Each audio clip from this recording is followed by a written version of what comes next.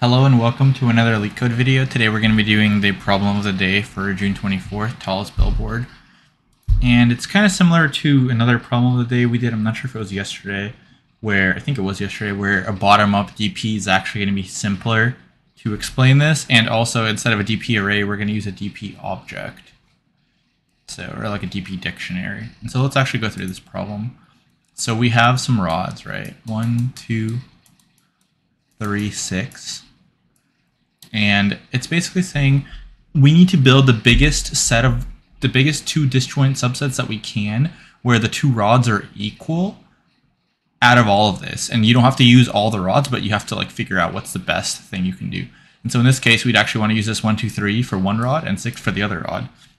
And the way the rods work is you can add rods to each other. So this 1, 2, 3, you can have a rod of length 1, rod of length 2, and a rod of length 3. And then you can have one other rod of length 6, and both of these have to be equal. Okay, so let's look at the second example. So we have, let's take a look here, 1, 2, 3, 4, 5, 6. And then the two disjoint sets we're going to make is 2, 3, 5 and 4, 6. And if you figure that out, so this is going to be 10 and this is going to be 10, so they're going to be equal. And for the last example, we have 1, 2, and we can't make two equal rods here because there's only two rods, so there's nothing we can do here. So we would return 0. So how can we do something like this? Well, the problem, let's just say we do DP. What states do we have to have? Well, if you do a top-down DP, you'd probably have to have a left rod, right? Something like left rod, size, current size, right rod, current size, and an index maybe. And then from there you can figure out how to do this. But this is going to be pretty complex because these are going to be pretty big. So left rod can be 1,000. So this could be 1,000. This could be 1,000. And then the index is 20, but this is 10 to the 7th, which is getting kind of big. So it's probably not going to pass. It's an n-squared solution. So we need something a little bit bigger or a little bit better. And we are given a small hint that some rods is less than or equal to 5,000. But yeah, so what we're actually going to do is we need to figure out how we can represent these rods without actually this is too many keys, right? If all of these three things are our keys, that's going to be a problem. We need to figure out a way in our visited or whatever we're using to store this in a smaller way. And so we're actually going to do something pretty cool. And what's going to happen is instead of storing the left and the right, if you think about it, all we have to know is two things. So we have to know the difference between these two. So let's just say the left is 1, 2 maybe, so 1 plus 2. And then the right is currently a 6. If we know the difference and we know the tallest rod, there's other ways to do this. There's the tallest rod. There is the biggest possible rod that can be built. Either one of those is good. I'm going to go with the tallest rod in this example. But what I mean by this is, so let's say we have one rod, let's say the left equals 3 and the right is 6 in our current implementation. Well, we can actually use the difference between the two rods as the key in our dictionary. So we'll just call this diff or something. And then for our value, we're going to use the tallest rod. So this is going to be the right, which is 6. And if you think about it, if we just know the difference and one of the rods, this saves us a lot, because with this implementation, we'd have to have all of this in the key. We'd have to have some kind of tuple with all of this, right? And we don't want all of it. We want to simplify it as much as we can.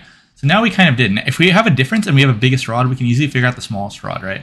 So if our difference, let's just say our difference is 3 and our biggest rod is 6, we can easily figure out the biggest rod because it's just the biggest rod minus the difference, right? And then we can also store the difference 0, and so the difference 0 is going to be, when the two rods are equal, and then we can do some stuff, and then we can return, okay, what's the biggest rod at difference 0, and that's going to give us an output. So there's one other thing I need to mention is that when we have these, and we have some numbers stored, so let's say we have a difference of 3, and we have biggest number 6. So let's see what that would look like, right? So we have a 6 and we have a 3. So the difference of 3, biggest number 6. If we get two bigger rods, or if we get a bigger tallest rod with the same difference, we're always going to want to take that. So let's say we have something like this, like 20, 17. So this is going to be difference of 3, biggest rod 20. We're always going to want to take this over this, because if you think about it, like if you add any combination of rods to this right thing, if it'll work for the right, it'll work for the left, because the only thing we're concerned is that the difference between the two rods is 0. But the one on the right will always produce a bigger output. So what we're going to always do is whenever the difference is the same, we're always going to override the smaller difference with the bigger difference. So now we have enough to actually go through this example. So let's do that. So we're going to initialize that the difference of 0 is going to be node 0, and this is going to be the one we're returning. So we're going to start at this value here. And what's going to happen is we are going to try to add that to wherever we can. So we need to go through our list of values, which in a snapshot is just going to be this value here. And so when we go through that value, so we have a 0 and a 0, we can add a 1 to either one. It doesn't matter. It's going to be the same because it's 0 and a 0. So that's going to give you a difference between rods of 1, and the biggest node is going to be a 1. So that's going to be 1, 1 here. And then we are done there. Now we need to go to the next available number. So we're going to go over here to the 2. And for the 2, we're going to go through all of these. And so what's that going to be? Well, for the 0, 0, it's the same thing. We can add a rod to either side. That's going to be a difference of 2 and biggest rod 2. And now for this 1, 1, we can add. So for this 1, 1, it actually does matter because this is difference 1 here. So we can either add the 2 here, in which case that would be difference 3, node 3, or we could add the 2 to the other side. So if we have a 2 and a 1 here, now that's going to be difference 1, and the biggest node is a 2. So that's going to be 1, 2 there. Okay, so it's done with that. Now we go to the 3. Definitely easy to screw up, so hopefully I don't. Okay, so for the 3, we need to go to all these. By the way, so I did forget one thing, actually, before we do that. So once we add something new, we do need to override old stuff. So like this 1, 2 would override this 1, 1. So this would actually go away. And then now, let's just throw this up here to make it a little bit cleaner. So this would actually go up here, and let's get rid of these curly braces as well. So now these are our new values. Okay, so for the 3, we are going to be going through these and then adding new stuff, and then we're going to be, but we're going to be overriding the old stuff. We are going to be overriding the old stuff right away, but this is like the snapshot of the items that we made, so that we can use them. Because like you saw, we are going to be overriding them, but you want to make a separate snapshot so you don't override them as you're accessing them, because that's going to be troublesome. Okay. Because you can even override them before you access them. Like you can override this one too with something before you even access that, and that would be a problem. Okay, so for the 3, it's pretty straightforward, right? We just have 2 zeros, so we can add a rod to either side. It doesn't really matter. So the difference is going to be 3. The biggest rod is going to be 3. And we already actually have that, so we don't need to do anything there. Now, for this 2, 2, what's that going to look like? Well, we have a rod 2 and a rod 0. So we can either add a 3 here, in which case that would be difference of 5, biggest rod 5. We don't have that currently. So 5, 5. Or we could add this 3 over here, in which case that's going to be biggest rod 3, difference 2. Difference 1, sorry. Okay, and then do we have that? No, we do not. Okay. Now so we just did the 2, 2 there. Yeah. So now we need to do the 3, 3. So we're actually over here. And so for the 3, 3, that means we had a rod of 3 and a rod of 0. So there's 2 cases again. We can either add it here, in which case we would get a 6, 6, right? Difference of 6, biggest rod 6. Or alternatively, we could add it to the left, in which case we would get something like this. And that would be difference of 0, biggest rod 3. Okay. Now we have to do this one right here. So we had a biggest rod 2, difference of 1, which means we had 2 and a 1. Okay. Now we can add the 3 here, in which case the biggest rod is 5, difference of 4. Or we could add it to the left, in which case we're going to have the 1, the 3, 2 over here. So now the biggest rod is 4, difference of, the biggest rod is 4, difference of 2. So 2, 4. And then this one was biggest rod 5, difference of 4. So let's add those in. So 4, 5. and 2, 4. Okay, and now we are going to override some stuff. So we're going to override this one with the 1, 3. We're going to override this one with this right here. 2, 2 we're going to override. And then 3, 3 we're not. So now let's actually clean this up a bit. Okay, let's get rid of this, get rid of this, get rid of this, get rid of that. Okay, now let's actually rewrite this up here. So let's just say we have a 3, 3 here. Now we're actually going to take this here and put it over here. There we go. You can delete that, delete that, delete that. Okay, so now we're on the last number finally. And let's just make this, I don't know, red again maybe? Sure. So this is going to be the very last one that we're going to be doing. Hopefully it didn't screw anything up here. Okay, so we go here and actually I think what I'm going to do for this last one, instead of doing this for all of them, I'm just going to override the number that we care about. So I'm just going to figure out how we can get this, because the thing we're actually going to be returning is the thing with key 0. The thing we're going to be returning is the thing with key 0, and so let's figure out which one is going to get overridden for that. So you will have to go through value by value, but that's going to be like 20 values. So I'm just going to find whichever one is actually going to make our thing right. And it's actually going to be this one right here. So when we go to this 6, 6, it means we had something like this, 6, 0. And so when we add this 6 over here to the left, now this is going to be difference 0, biggest number 6. So when you have this 0, biggest number 6, once you get, you know, the rest of these numbers, like you'll go through one by one and get them all. Now this thing right here will override this. And so now at index 0, we're going to have a value 6, and then we're actually going to return whatever is at index 0 after we go through this whole thing. So hopefully that makes sense. We're going to be going through this whole thing, and we are going to return index 0 because 0 means the difference is 0. And remember, the problem actually asked you to return the 2 rods with a difference 0, but the biggest height possible. So now hopefully that makes sense why we're returning this. And we're going to be overriding values with the biggest rods possible, because if there's the same difference, you always want to use the biggest rod. Okay, so let's actually code that up. And yeah, and I made my code a little bit bigger so people could see it better. So hopefully that helps people. So that I'm going to try to make it in the future actually focus on the code, but I haven't done that yet. Okay, so what do we need to do? Well, we need to have a DP. We need to have some kind of DP object, right? And so that's going to be this. And we're going to initialize the difference of 0 to be 0. Now we need to go through every single rod in rods, so we could do that. So for rod in rods. So we actually need to get all the values in DP, and remember we need to store them because we're going to be updating them. So we could do something like for diff, and what's the other value?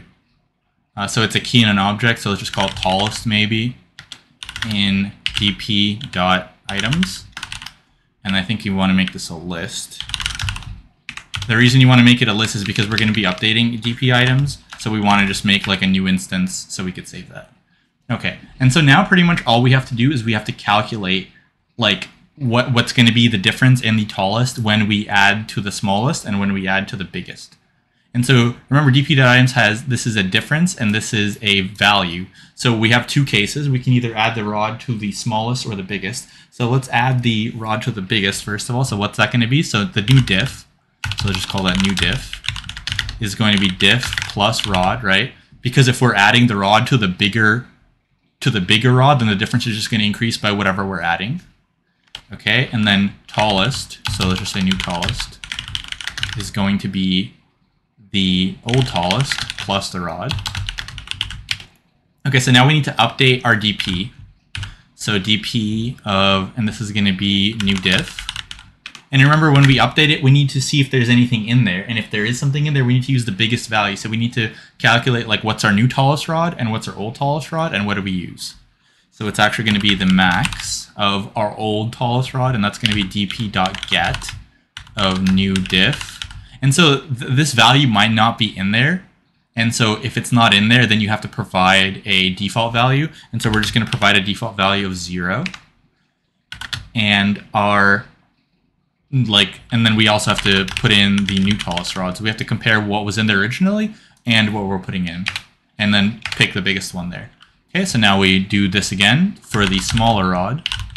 So the new diff is going to be, maybe I actually want to calculate the smaller rod here. It might be easier, and then I can get a new diff. But it honestly doesn't matter. Yeah, so the new diff is actually going to be, yeah, let's actually calculate the smaller rod, right? So let's just say the smaller rod for the second part equals, and this is going to be tallest minus diff, and then we're going to add to the smaller rod, so this is going to be plus rod. Okay, so now we have the smaller rod, we calculated it, now we're going to add to the smaller rod. Now we can get the new diff.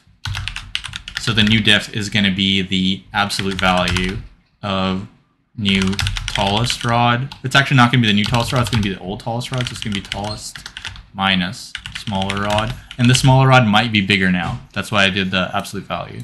It might be bigger. Okay. And now the new tallest is going to be the maximum of smaller rod and the bigger rod, so tallest. So when we added the new rod to the smaller rod, it might be the bigger rod now, so we have to figure out like which one's taller, and then this is the new difference. We just take the one of the rods minus the other rod, and it's either going to be positive or negative, but it doesn't matter. Okay, and so now we can do this same thing pretty much. I think this is literally the same code. Let me just double check. Yeah, I think this should be pretty much the same code. And so now what we need to do is we need to actually return dp of 0. And there's guaranteed to be a value in there because we already have a value in here. Okay, let's see if that works. Okay, looks like it does. Okay, nice. So let's figure out the time and space complexity here.